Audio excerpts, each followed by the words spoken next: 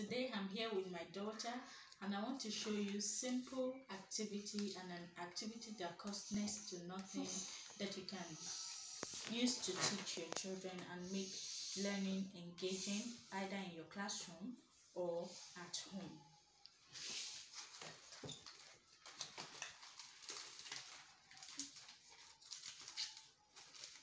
The topic today is singular and plural.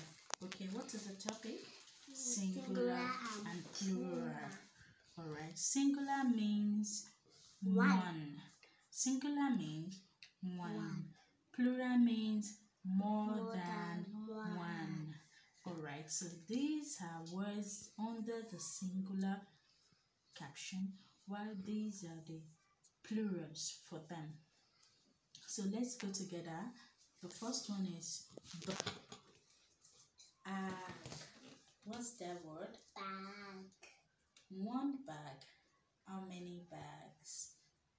Two bags. So the plural for bag is what?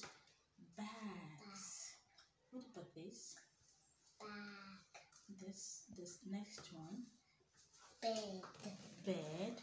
And what is the plural? Beds. Bed. So one bed, two beds. Good. Then we have bird. Bird. What is the plural for bird? Birds. Good. Birds. We have one bird and how many?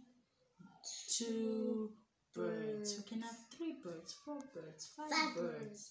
Now we have boy. Boy. What is the plural for boy? Boys. Boys. Key. What is the plural? Keys. What is the letter that we added to these words to give us the plural? S. Good job.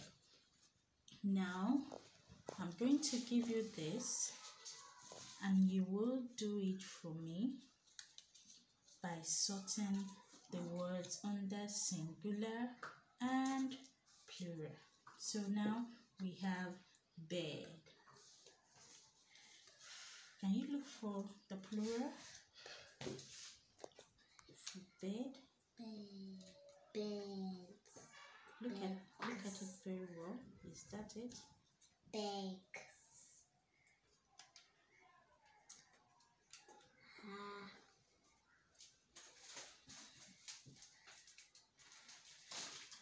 Okay.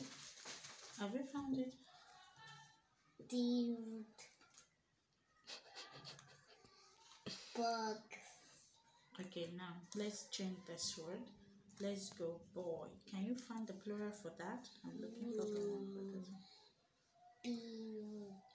Bird. Okay, keep that if that's not it. Big.